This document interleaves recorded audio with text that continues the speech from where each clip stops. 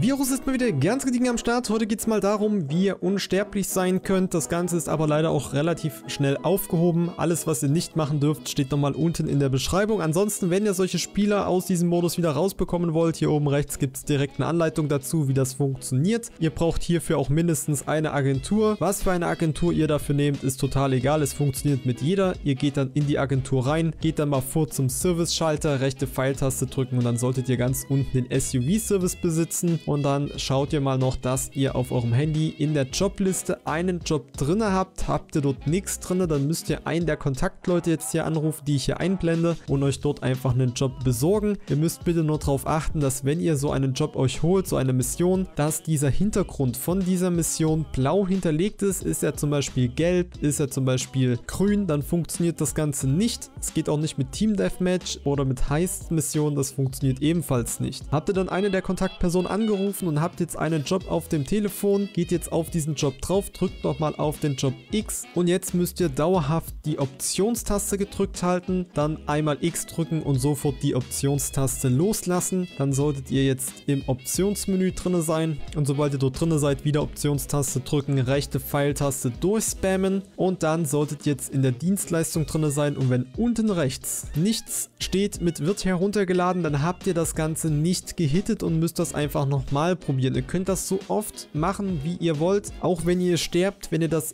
später failt, dann könnt ihr das trotzdem so lange wiederholen, bis es dann irgendwann klappt. Was auch ab und zu passieren kann, ist, dass der Job einfach herunterlädt, ihr nicht die Möglichkeit habt, in dieses Service-Menü reinzukommen. Ihr drückt einfach die 1-Taste und wenn sich oben links kein neues Fenster öffnet, dann verlasst ihr den Job. Ihr habt auch gerade nochmal gesehen, die Mission war blau. Beim 4. Versuch hat es dann geklappt. Ich bin auf die Mission wieder draufgegangen, Optionstaste gedrückt gehalten, X, Optionstaste losgelassen, Optionstaste drücken, rechte Pfeiltaste durchspammen, Mission wird heruntergeladen und sobald die Mission heruntergeladen wird, spammt ihr automatisch die R1-Taste durch. Oben links das Menü geht auf, sofort auf den SUV-Service gehen, X drauf spammen, dann anfangen wieder Kreis zu spammen, um aus diesem Job wieder rauszukommen, die Meldung mit X annehmen und dann die Pfeiltaste nach oben durchspammen. Und ihr seht, wir bekommen jetzt eine Anfahranimation, das Handy geht nach oben und hier einfach weiter die Pfeiltaste nach oben durchdrücken. Ihr seht, ich gehe immer wieder von unten nach oben durch und dann landet ihr im besten Falle jetzt wieder vor eurer Agentur und damit seid ihr jetzt automatisch verglitscht. Sollte es euch passieren, dass ihr durch die Karte durchfallt und sterbt, sollte es euch passieren, dass ihr vielleicht mit dem Fahrzeug zum Zielort fahrt, ist das alles nicht schlimm. Ihr könnt den Glitch dann trotzdem immer wieder wiederholen. Ihr könnt das Ganze dann testen, indem ihr euch mal mit Explosivmunition einfach mal wegballert und ihr seht, wir gehen nicht drauf. Ihr könnt nun euch noch als CEO registrieren, ihr könnt euch als MC registrieren. Ihr dürft halt wie gesagt nur nicht in Gegnermodis reingehen direkt. Ihr könnt hier Führungsflucht machen und euch Kohle holen und könnt halt wie gesagt auch anderen Spielern dabei einfach mal helfen, Geld damit zu machen. Das war's nun auch schon mit diesem Glitch. Wenn euch das Ganze gefallen hat, dann würde ich mich über eine Bewertung freuen. Seid ihr neu auf dem Kanal, könnt ihr auch gerne abonnieren, um nichts mehr zu verpassen. Und wenn ihr noch auf der Suche seid nach Leuten zum Zocken in GTA oder zum Traden von Fahrzeugen, dann kommt auf jeden Fall mit auf den Discord-Server. Bis dahin, wir hören uns das nächste Mal. Haut rein